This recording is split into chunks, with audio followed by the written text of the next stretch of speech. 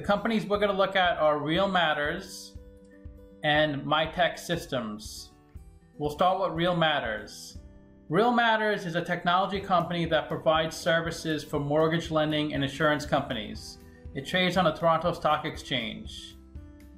And I input the free cash flow, net income, and revenue for 4 years into the model. And as you can see, they had negative free cash flow 1 year and negative net income in 3 years. Their revenue is pretty good. It's fairly steady, not really increasing too much.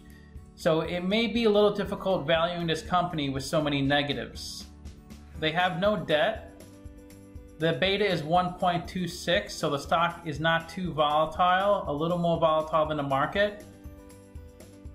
And the model shoots out a value of the company of $7.95, even though it's trading at $26.45.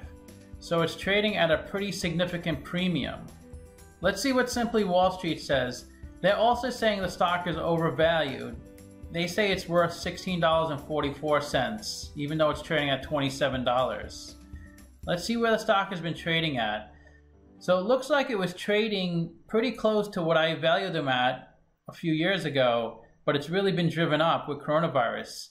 I guess it's a type of stock that's going to do well in this type of environment. Like I said earlier, it's really hard to value a company with so many negatives. The way a discounted cash flow model works is it looks at the prior financial information and uses that to estimate the future. Let's look at the financial ratios. They have a bad PE, a bad price of sales, and a bad price to book. So PE is stock price over earnings per share. To calculate earnings per share, that's net income over shares outstanding. I like to see below 15, they're at $2.49, so investors are paying $249 for $1 of earnings. Price of sales is stock price over earnings per share. To calculate earnings per share, that's revenue over shares outstanding. I like to see below 2.5, they're at 6.9. So investors are paying $7 for $1 of revenue. Price to book is stock price over book value per share. To calculate book value per share, that's equity over shares outstanding. I like to see below 3.5, they're at 13.1. So investors are paying $13 for $1 book value. They have a high current ratio and a bad ROE. Current ratio is current assets over current liabilities, so they have more than enough current assets to cover their current debts and payables. ROE is net income over equity. They don't provide the best value to the equity holder. They only have 5% ROE. I like to see above 20%. You should always compare ratios to similar companies. That's how you'll know if they're really good or not.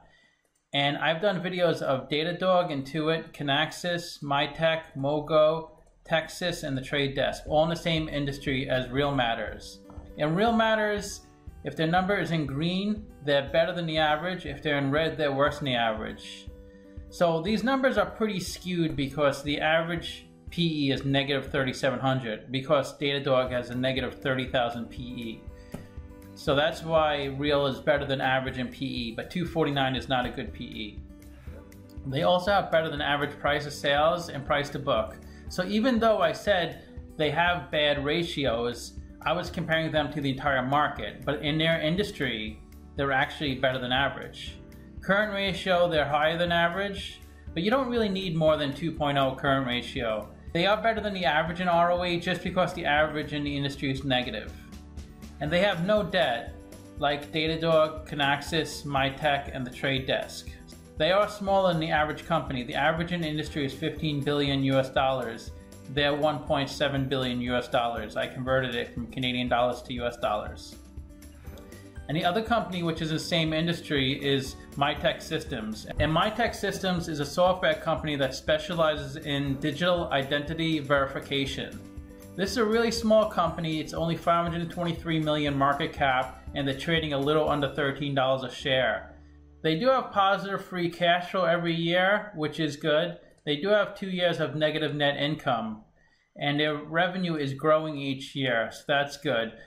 It is much more difficult valuing small companies that don't have consistent positive numbers. They also have no debt. Their beta is really low, 0.27, so it's a really low risk stock. And their weighted average cost of capital is 4.4%. That's how much it costs this company to obtain financing, and that's a discount rate we're going to apply to the future cash flows. So we estimated 4 years of future free cash flows, that's up here in blue. We also estimate a terminal value, 126 million, that's also in blue. We discounted those numbers back to today using the weighted average cost of capital, that's in green. We get a value of the company of $166 million. If we divide that by 41 million shares, we get a calculated stock price of $4. They're trading at $12.67, so they're trading at a 214% premium. Simply Wall Street says the stock is worth $28, so they're projecting greater growth in the future. My expectations are based off of their prior financial information. Let's see where the stock has been trading at. It looks like it's at its all-time high. So the stock could go much higher and higher if the market feels that way and it pushes the price up. Let's look at their financial ratios. They have a negative PE, and they have a weak price of sales and a weak price to book. So PE is stock price over earnings per share. To calculate earnings per share, that's net income over shares outstanding.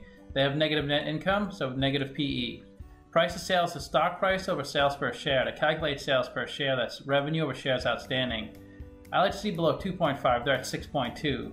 So investors are paying $6 for $1 of revenue.